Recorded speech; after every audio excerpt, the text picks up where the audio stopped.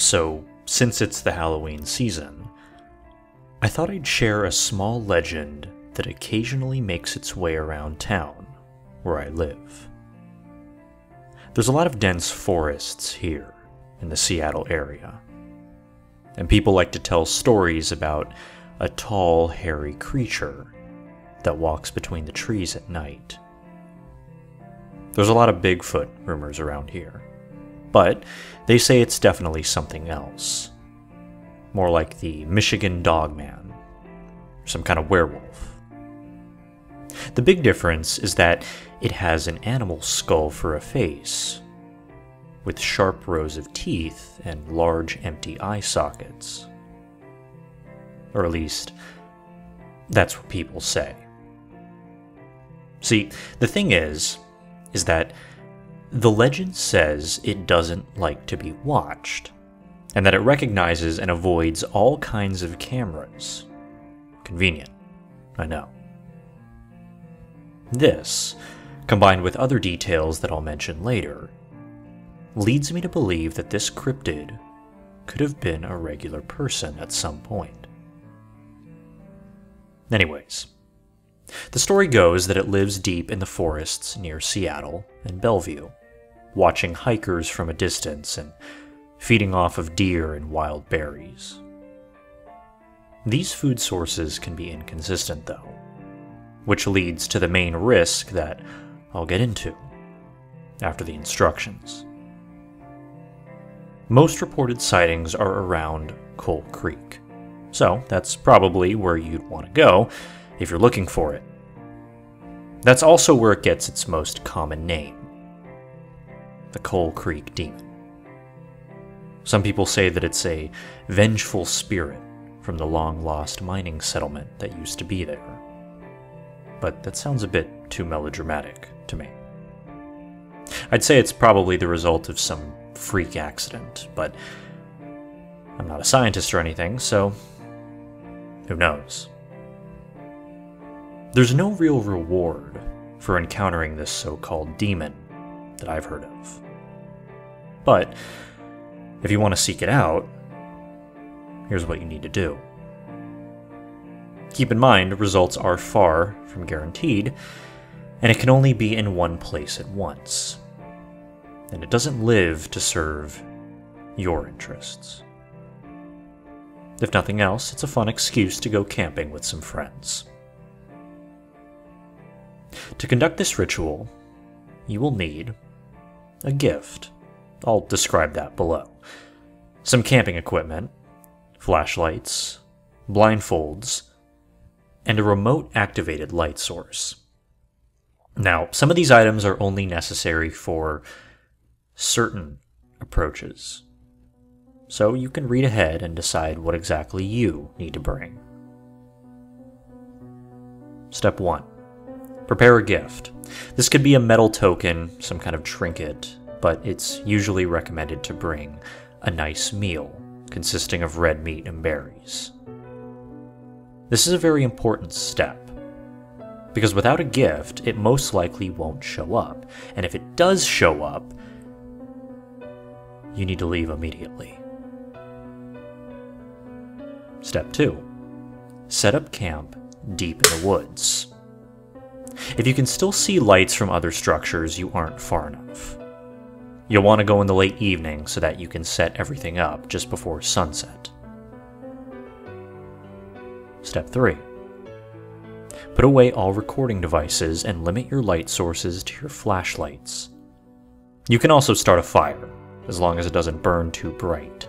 The idea here is to create a welcoming environment, while also maintaining a protected area. Step 4. Set up your remote-activated light source a few feet away from the edge of your camp, and place your gift next to it. Keep the light switched on for now. Step 5. Sit back and relax. Once the sky is pitch black, you just need to wait for a sign. Feel free to chat, play games with anyone you brought along with you, just as long as you'll have a clear view of the tree line. Step 6. Eventually, you might realize that something is observing you from a distance. It could be a tall shadow in the distance, the snapping of foliage, a sudden unnatural silence, or just the feeling of being watched, if you believe in that sort of thing. If you notice any of these signs, it could very well mean that you've made contact, and you're now ready to move on to the next step. Step 7. Stop all conversation and reduce your noise as much as possible. Switch off the light next to your gift and make sure your flashlights are pointed away from it. This is also where you need to pay close attention to these instructions, as any mistake past this point will cause the demon to quote-unquote panic. And this can have dangerous consequences. Step 8. The demon should now approach your gift, slowly. Stay calm and avoid any noises or sudden movements.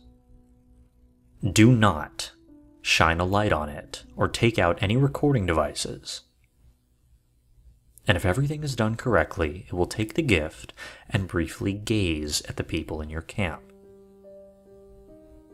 Keep in mind, though, that if it ignores your gift and instead starts moving toward your camp, you need to get up and run to the nearest shelter you can find. Your lights will no longer matter, so just focus on moving as fast as possible. If you can't find anything nearby, try to hide in the surrounding foliage. According to all known recollections, it can run much faster than any human, so whatever you do, do it fast. This is the point at which most would be content to stop. So, if you've had enough, just stay in place until it makes a small bowing motion with its head. It walks back into the forest. But if you're an idiot, like my friend, you can continue through these next steps and potentially get a much closer encounter. I don't really recommend it. In my opinion, you're just asking for trouble by now. Step 9. While this creature is near your camp, quickly eliminate all sources of light and put on your blindfolds. This is where it comes in handy to be using flashlights, since turning them off is much easier than dousing a fire. Step 10. The demon will now feel free to explore your camp and inspect you up close. You'll hear it rummaging through your supplies, pacing around you. You might even feel its breath on your face, but you need to remain calm and stay still. Whatever you do, do not remove your blindfold. This creature is known to be relatively passive towards humans if unprovoked, but if you happen to hear any sudden sounds of distress from your friends, immediately evacuate the area as described earlier. Step 11. Wait until it loses interest and walks away. Once you can no longer hear its footsteps, you're free to take off your blindfolds and turn your lights back on. You've now stood face to face with a cryptid and lived to tell the tale. So, you've got some bragging rights with anyone who's willing to even believe you. Like I said, there's no big reward, so it's mostly just about having the experience. Now, let's talk about the risks here. As you may have assumed by now, stories say that it has an occasional tendency to eat people. So, there's that. However, based on my research, it seems to only do this when starved or provoked. So you don't have to worry as long as you play it smart. If anything, you should feel bad for the hikers who randomly run into this thing with no preparation. I'd recommend going out during the summer or early fall, since that's when the blackberries are in season and the wildlife is most active. That's just my theory, but most of the darker stories I've heard take place during winter, so I'd say it holds some water. Now, like I said earlier, there's a chance that you could startle the demon and cause it to panic.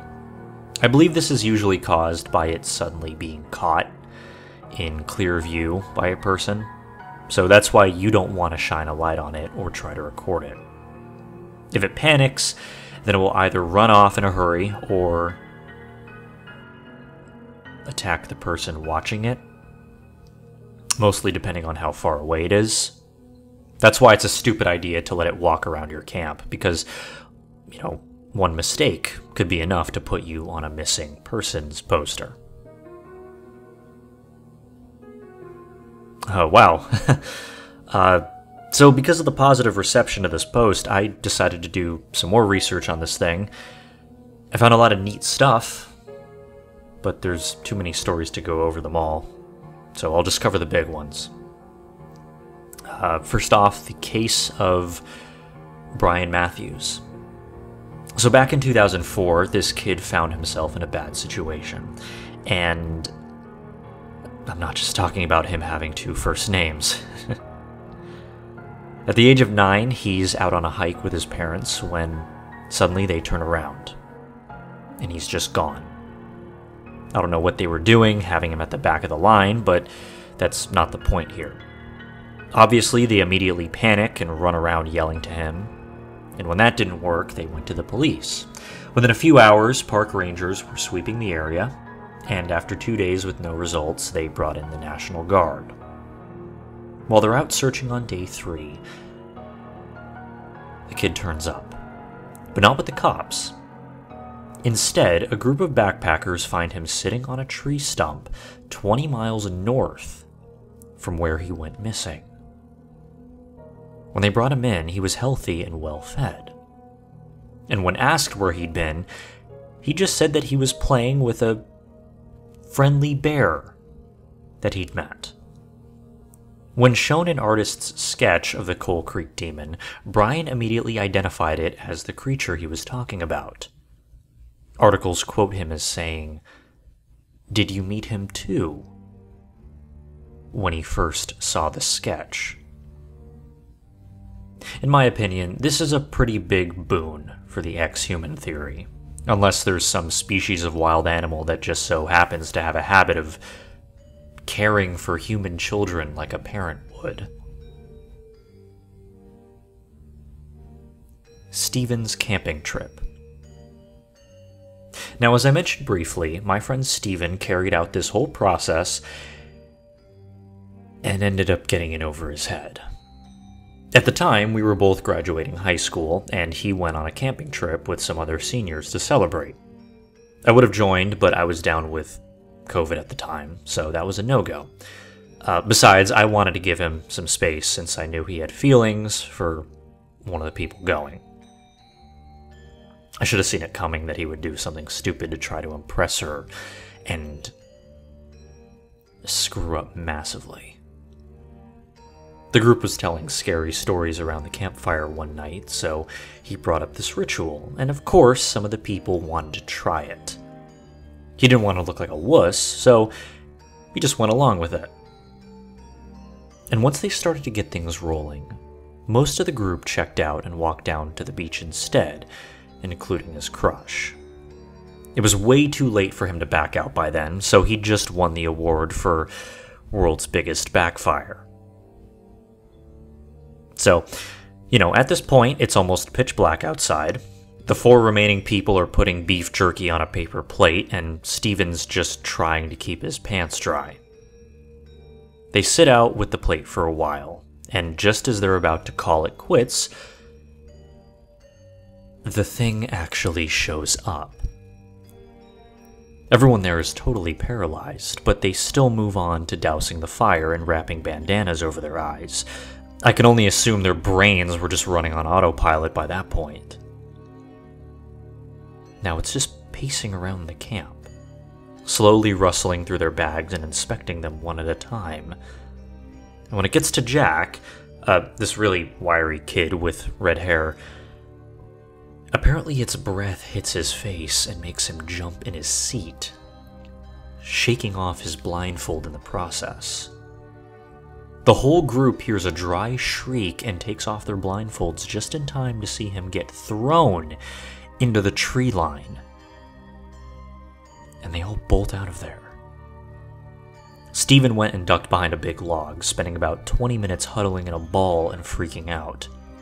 When he heard footsteps approaching, he thought he was done for, only to see that it was the rest of the group coming back from the beach. He ran up to them and started incoherently rambling about what was going on, but he realized that the demon was completely gone. Imagine walking back from the beach, only to find the people you left there cowering in shrubbery and rambling about a giant monster that isn't there. I wouldn't even know what to think. Of course, they didn't believe him, even though Jack was covered in bruises and scratches. I guess they thought it was some sort of elaborate prank and that they just ended up being pissed. I wouldn't believe him either if it weren't for the fact that I know he could never orchestrate something like that if he tried. Overall, it was just a bad night for Steven. And that's all I've got. If I remember anything else worth mentioning, I'll be sure to update this page. Thanks for reading. And good luck out there. Bucket.